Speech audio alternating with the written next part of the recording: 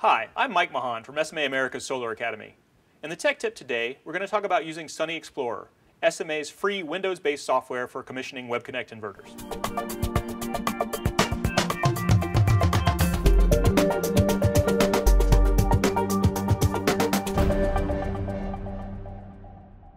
Sunny Explorer can be downloaded for free from SMA America's website.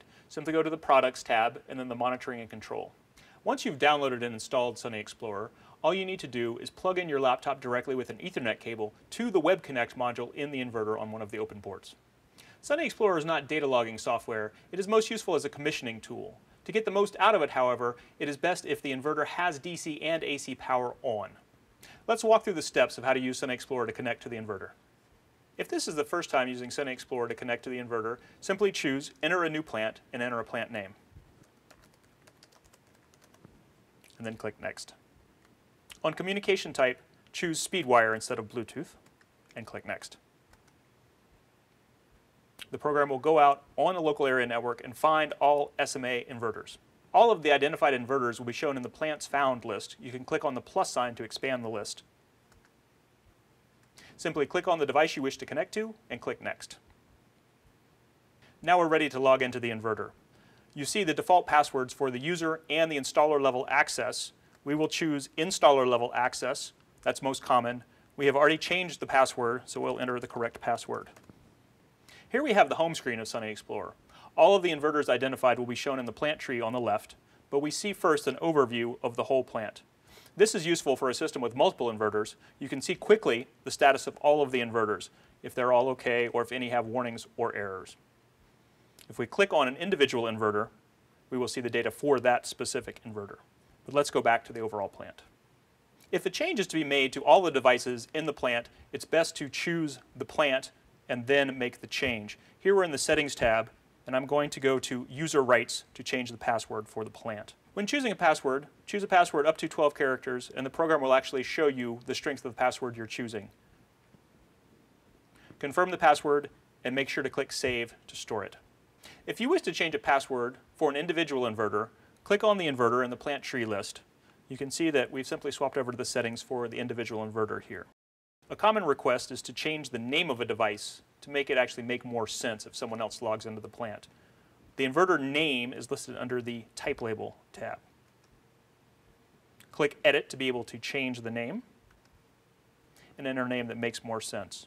The default name will have part of the serial number and the device type.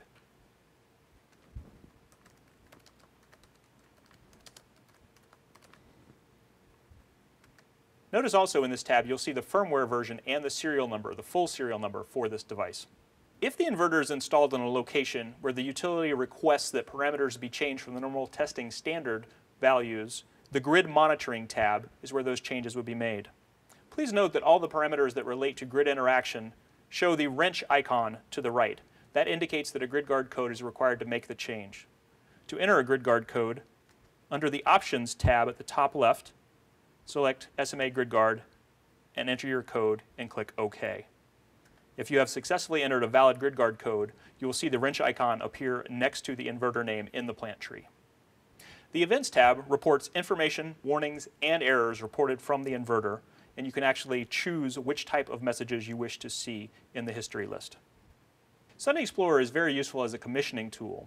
If an installer wants to verify the DC or AC values that the inverter is seeing, it's very easy to see that on the Spot Values tab. I've selected the inverter in the plant tree list and chosen the Spot Values tab. So now I can open the DC side tab, and you'll notice that we have current and voltages on the DC side reported for both input channel A and input channel B. Those are the two tracking channels for this dual channel inverter.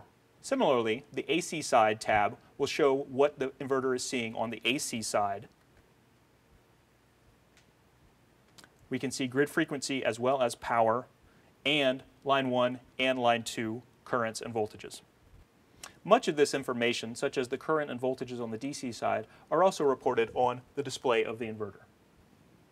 And finally, to investigate any additional properties of Sunny Explorer, if you click on the question mark in the top right, that will open the user manual for Sunny Explorer. Once you're finished using Sunny Explorer, simply go to the File menu and choose Exit.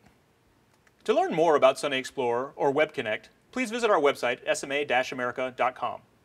I'm Mike Mahan for SMA Solar Academy. Thanks for joining us.